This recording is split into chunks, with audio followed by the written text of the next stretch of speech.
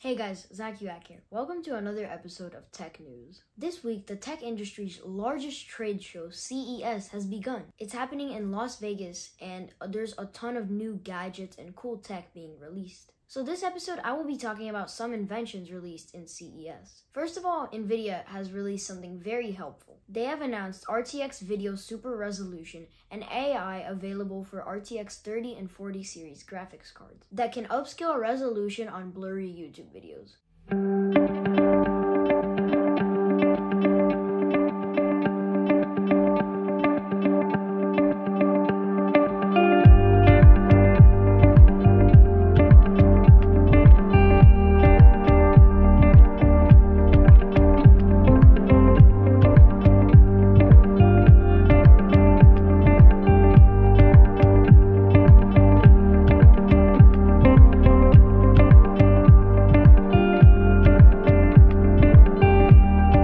This feature will be released next month on Chrome and Edge browsers. So does that mean vloggers don't need really good cameras? Can you just record everything and it'll be really good quality?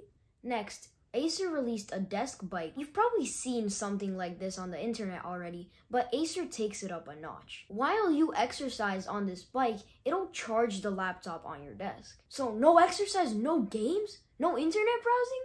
This is actually really good because a lot of people live in front of their computer. Instead of just being on your computer all the time, you could get a workout in.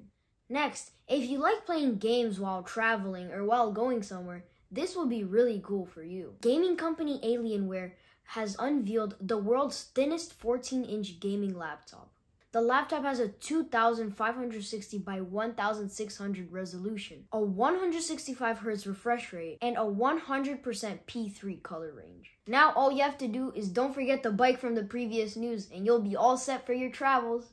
And finally for today, at CES on Wednesday, Asus announced a 3D laptop. This isn't its first 3D laptop, but it has some crucial changes. First of all, it doesn't require 3D glasses.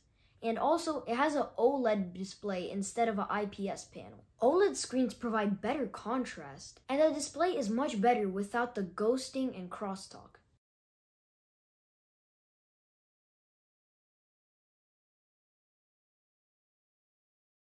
That's it for today, guys. See you in my next video, and don't forget to like and subscribe if you haven't already, and click the notification bell so you don't miss out on any news and tech videos.